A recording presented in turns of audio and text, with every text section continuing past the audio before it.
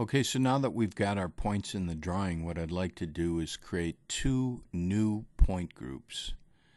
To do that, what I'm going to do is I am going to right-click on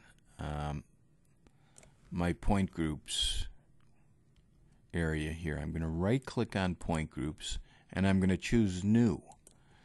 And let's start off, let's create a point group called No Display.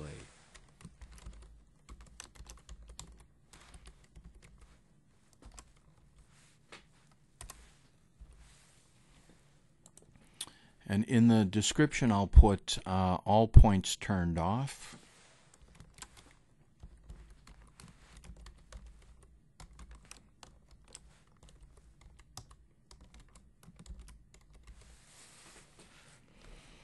Then down in the point style area, I'm going to push this slider bar up here.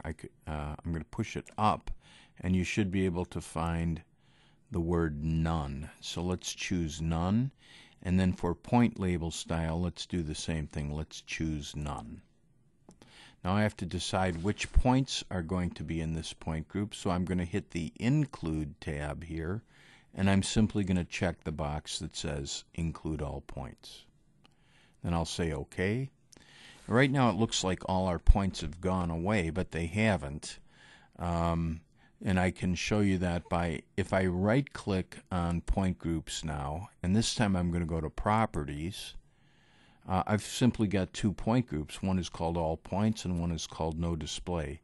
If I change the order of these, if I put all points back up at the top of the list, I should see my points again. There they are. Okay, now let's make another point group. Let's right-click on point groups again, and let's choose New. And let's call this one Concrete Curb.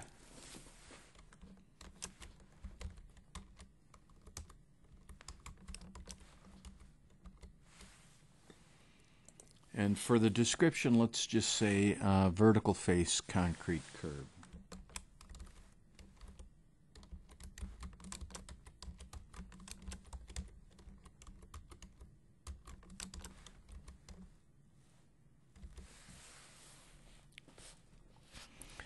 This time I'm going to go to the Include tab, and I'm going to choose with raw descriptions matching. And the code that we used to collect those curb shots was BOC.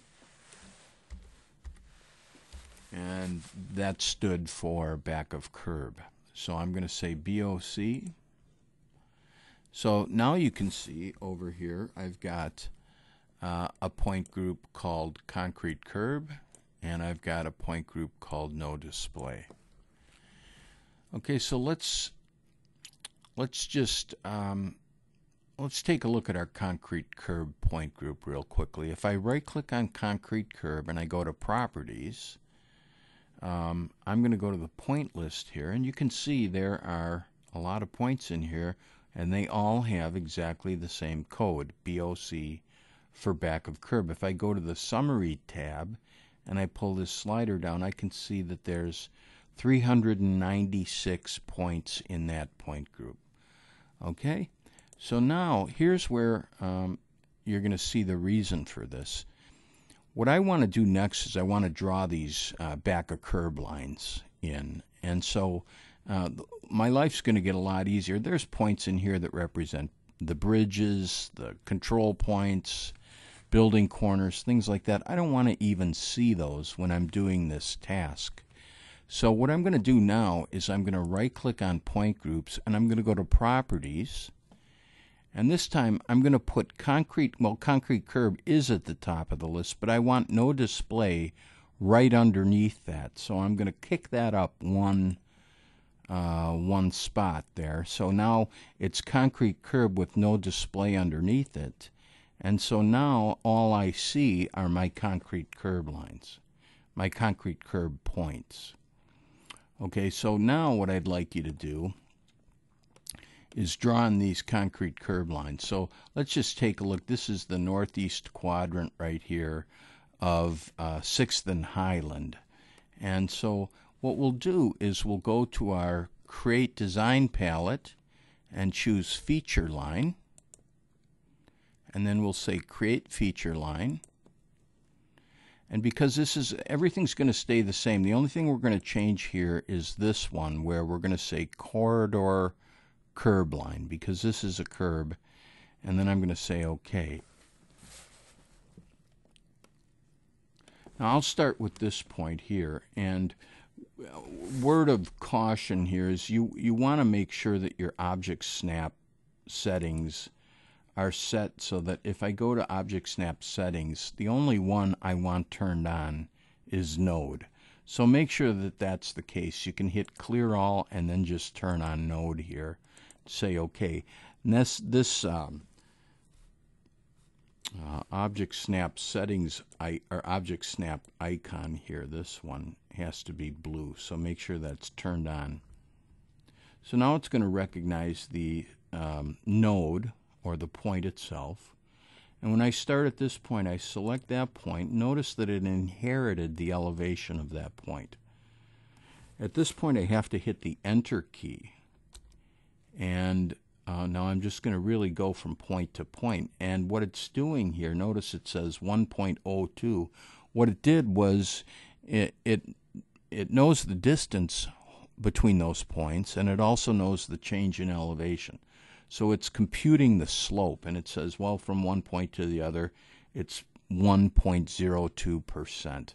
Here again, I have to hit Enter to proceed.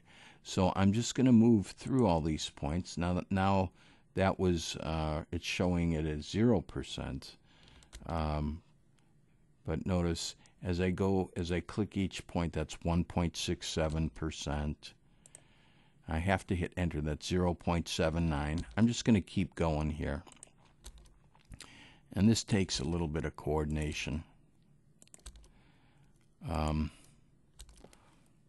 So just to keep this short, I'm going to end that right there. I might, in reality, go all the way up to this point later.